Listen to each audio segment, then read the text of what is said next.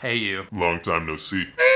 Guys, I have been tagged once again, and this time it's by my buddy over in the UK, Nick Berry, at his channel Not More Games. I really enjoy listening to him speak about his games, as well as just really almost any topic. He kind of has a soothing sort of voice. And this time it's the half and half tag, in which the taggee must answer 5 questions about him or herself related to video games, as well as 5 questions related to his or her personal life. I'm gonna mix these and jump between the gaming and personal questions, so as hopefully to make things interesting and kind of add a little variety to this combination salad.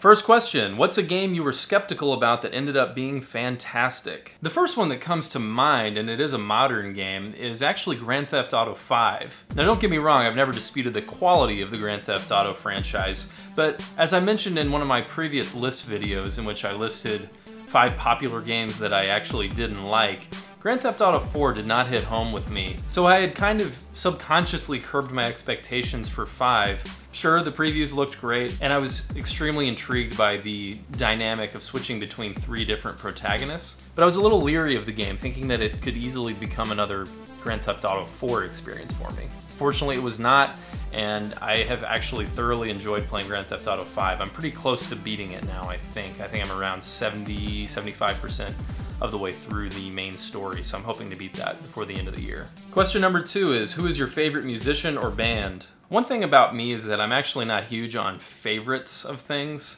I have just too many different things that I like and lots of things that I dislike. I will say that my favorite older band is Led Zeppelin. Their music made a huge impact on my life as a teenager and even earlier than that, but they were kind of what really served as the gateway to me for getting into a lot of the music that I like now, including metal and hardcore and punk rock. If you could have an item from any video game, what would it be? Almost without hesitation, I'm gonna say the stealth camouflage from Metal Gear Solid 1.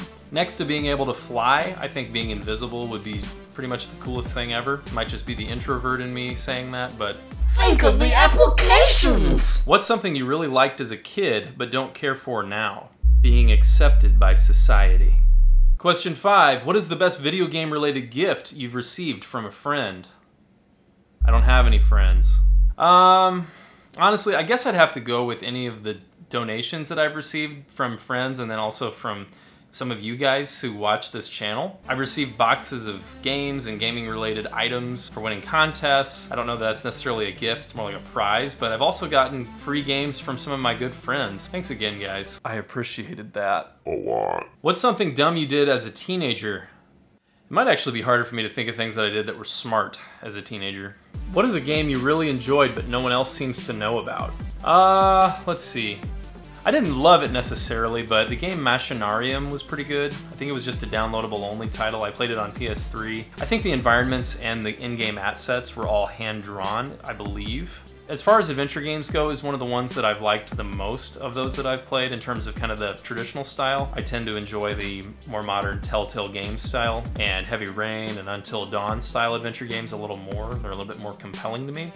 But I don't really hear people talk about Machinarium too much, and it was pretty good, so if you get a hankering, check it out. Question number 8 is, what did you want to be when you grew up? A paleontologist. What game do you think deserves a sequel or modern remake? For this one, I would have said Crash Bandicoot a few months ago, but then it was announced at E3 that, lo and behold, Crash Bandicoot 1, 2, and 3 would be coming to PS4 in some sort of remastered way, so that one's out. I think what I'm gonna go with now are MediEvil on PS1, kind of just because that game's been on my mind a lot lately. I think it's because Halloween's getting close. If they were to improve the controls a little bit, obviously update the graphics, it'd be a pretty awesome game, and I feel like it could be a great way to reintroduce modern and younger gamers to a brief franchise on the PS1 that resonated with a lot of people pretty well. And the final question.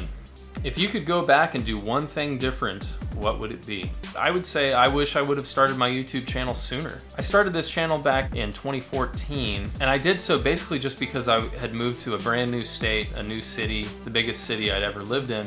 And I didn't really know anybody, so I was kind of bored, and I was looking for ways to meet new people and kind of a new creative outlet. I'm a writer by trade, but I'd done some video work in the past, all just for fun with friends and some other projects for school and things like that. But I'd known well that it was a passion of mine and that it was something that I wanted to do as a hobby. So in a lot of ways, I wish I'd started this channel even sooner, but better late than never.